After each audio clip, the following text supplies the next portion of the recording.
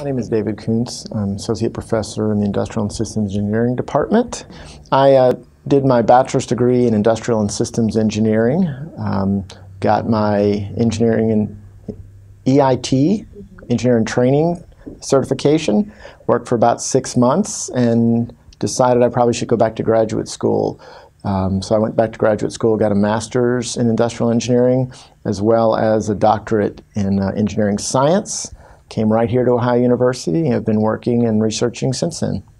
Well, I think one of the key things that we can do for our students is give them a set of skills that they can take immediately back to their job as engineering managers. So much of what our students have learned in their undergraduate days is directly applicable to being an engineer, but not necessarily applicable to managing engineers. So they come out with a tremendous skill set in a particular discipline like mechanical or electrical engineering, but when it comes to project management, budgeting, those types of things, it's not something they've learned. So we're an excellent alternative to an MBA for an engineering manager.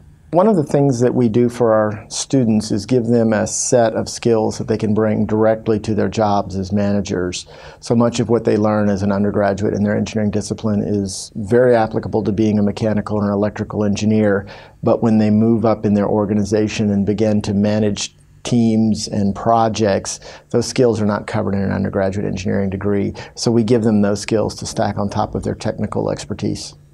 I think I enjoy most the student interaction. It's very different from the classroom environment. In the classroom environment, at least in engineering education, it's still a lot of chalk and talk where the students sit there passively while you lecture and then maybe interact some in a small limited discussion. In an online program, it's much more focused on the student as the learner. So we build the content out, and then the student is responsible for taking that content in, and then we interact through various means like discussion boards and blogs, and you can actually see the learning taking place. It's much less them regurgitating back what I fed them and them bringing their life experiences and tying it into what's in the textbook or in the readings that we assign.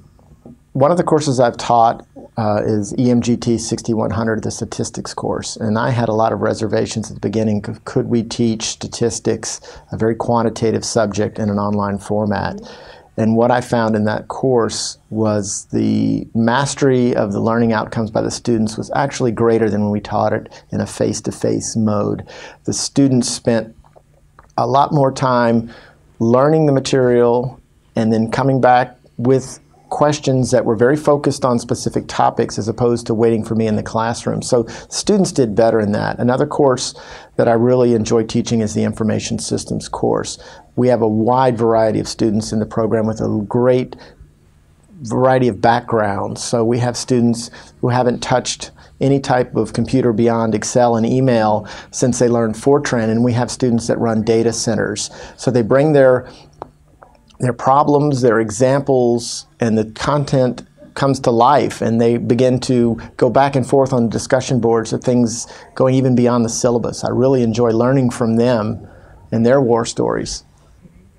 The topic where I think the students really get the light bulb coming on is when I teach database systems, which is EMGT 6210. As I said, many of these students have had very little experience beyond email, Excel, and word processing. And I throw them into a database system where they're actually required to install it on their own and begin to learn the SQL querying language, because as managers often they'll be digging into these large databases. And there's a bit of logic and formalism that comes with these languages. And usually after a couple of weeks, the light comes on, and all of a sudden the students are doing the things beyond what you tell them to do. They're bringing in syntax for options that I never intended to cover in class. And it's kind of when they go beyond what I expect of them, it really, really excites me. Well, I think that for our students, what they've done is they've looked at engineering degrees like a professional master's of science in their area, and those typically are going to be very focused and almost always require that they pick up residence and move and work in a lab under a faculty member, and for someone in their career that's just not viable. Our students will then look at an MBA program and look at the content in those courses. And while there's very good programs, they often include a lot of topics that really aren't relevant to the engineering manager.